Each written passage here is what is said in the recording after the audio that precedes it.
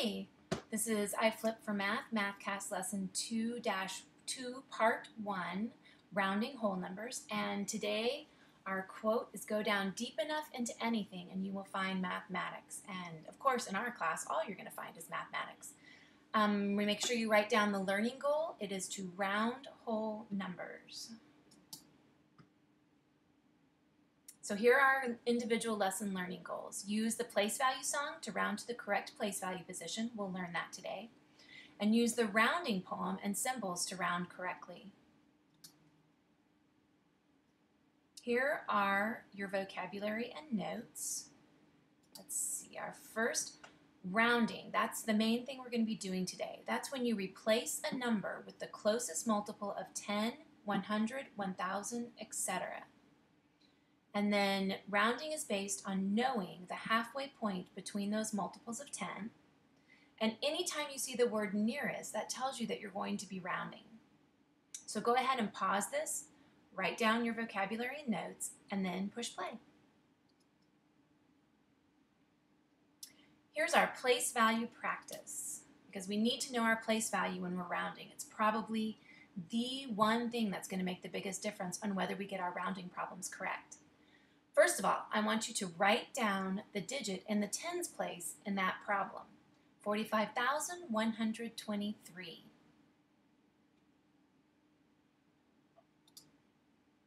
Did you write 2? If we sing the place value song starting after the ones position, there it is, there's the 3. Ones, tens, well, we stopped on the 2, so we know the 2 is in the tens place. Let's try another one. Write down the digit in the thousands place. 620,933. Remember to sing your place value song. Did you write 0? Let's sing our song starting with the 3 on the right. Ones, tens, hundreds, thousands. So the 0's in the thousands place. Write down the digit in the hundred thousands place. 508,395,788. Did you write 3? Let's sing the song to make sure. Ones, tens, hundreds, thousands, 10,000s, hundred thousands. Yep, the 3 is in the hundred thousands place. Now I'm going to teach you the rounding poem. So one of your assignments for tonight is to memorize the rounding poem. This is going to make rounding a lot easier for you. So here it is. Find your place, look next door, 5 or greater, add 1 more. All numbers in front, stay the same, all numbers behind, 0's your name, except after decimals. Now rewind that, play it again and practice it until you've got it memorized. Then do it again with me and we'll add a little rhythm to it. Here we go.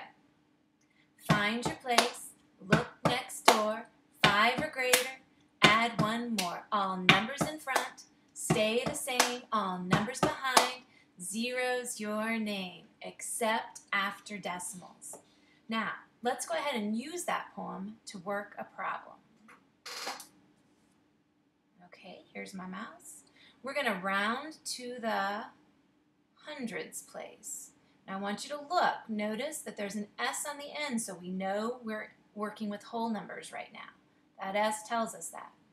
Let's round the number 56,795 to the hundreds place.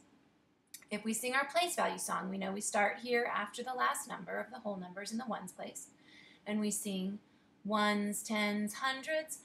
That's how we find our place and underline it. So find your place, underline it to show that you found it. Look next door. When we do that, we're going to draw an arrow to the digit on the right.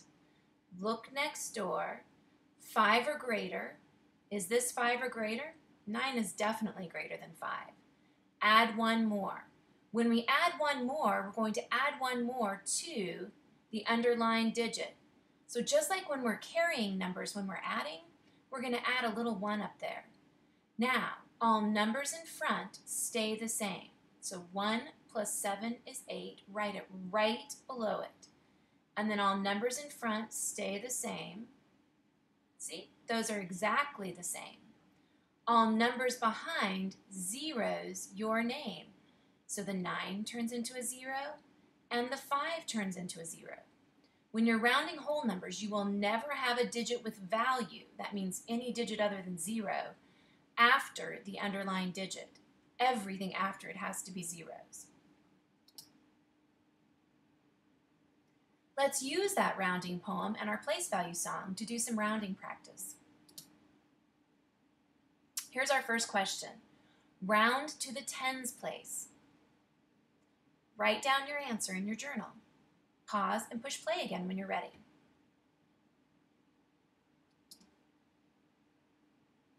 Did you write 34,290? That would be using our rounding strategies. Let's go ahead and take a look at how we did that. Okay, we're rounding to the tens place.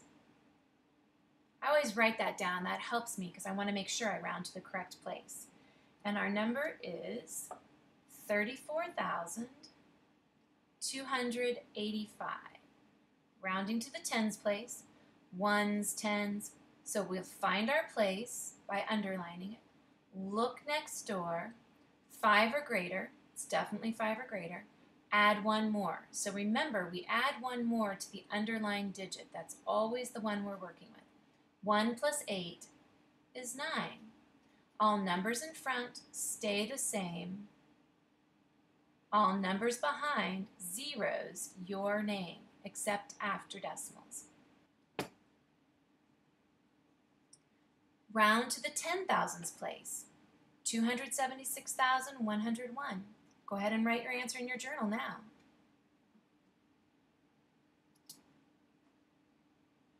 Did you write 280,000? Let's take a look at how we did that one. Now we're rounding to the 10,000s place. Again, that S on the end means I'm rounding to the whole numbers. So 10,000s, 276,101. Here, let's sing our song. Ones, tens, hundreds, thousands, 10,000s. So I found my place. Look next door, 5 or greater, add one more. 7 plus 1 is 8. All numbers in front stay the same. All numbers behind zeros your name. Now, round to the hundreds place, 904,846. Pause and start again when you're ready. Did you write 904,800? Let's check it out. Okay, now we're rounding to the hundreds place. So we're rounding 904,846. Ones, tens, hundreds. We found our place. Look next door. 5 or greater, add one more. 4 is not 5 or greater, so this number is going to stay the same. We're not going to do anything to it. All numbers in front stay the same. All numbers behind zeros your name. This is a little bit more challenging, probably the hardest thing you're going to be doing with rounding. Rounding with nines, so we're going to do some extra work on that. Rounding with nines is a lot like carrying a number when we're adding two numbers together vertically. Use the rounding strategies and it'll be a piece of cake. Let's go ahead and try some practice here. Round to the hundreds place. 47,961. Remember to use your place value song and your rounding poem to help you.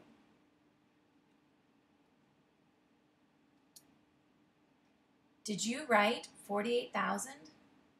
Let's go ahead and show you how we did this. Okay, now we're rounding with nines, so we're going to round to the hundreds place. And we are rounding the number 47,961. Ones, tens, hundreds. There, we found our place. Look next door. 5 or greater. 6 is greater than 5, so we're going to add one more. Now, watch carefully to what I do. 1 plus 9 is 10. If I were adding this just like a regular number, I would put my 0 right below it and carry my 1. Now, I add 1 plus 7, which becomes 8. All numbers in front stay the same. Let's put our comma there. All numbers behind zeros your name. Let's try one more with that. If we're rounding to the tens place, find your place, look next door, 5 or greater, that's 5 or greater, add one more. 1 plus 9 is 10. Put your 0 below it and carry your 1, just like if you were adding. 1 plus 4 is 5. All numbers in front stay the same. There are no numbers in front. And all numbers behind zeros your name. Wasn't too bad. I think using the strategy will really help us be successful there. Challenge yourself. Today's challenge problem has to do with rounding to the nines. It's tough, but it's really a great feeling when you know you've mastered it. So I want everyone to try this today. Your first problem is to round to the underlying digit, and your second one is to round to the tens place. Remember, write your answers in your journal and come back to school tomorrow ready to check them out. Finishing up. We're going to start something new today. After you have looked at your learning goals, I want you to write down somewhere at the end of your notes whether you think you're at a 1, a 2, or a 3 in your learning. If you really feel like you've mastered everything, even rounding to the nines, then I want you to put down a 3 in your journal. If you got some of the problems correct, but sometimes you're still making small mistakes, I want you to write down a 2 in your journal. If you're still struggling with rounding and you need some help tomorrow when you come to class, I want you to write a 1 in your journal. A 1 doesn't mean that you're not smart. It just means you need a little bit more help in understanding. That way you'll get the help and you'll become a 3 very quickly. Go ahead and write down any questions you might have. Congratulations, you've completed Lesson 2-2 Part 1, Rounding Whole Numbers. See you tomorrow.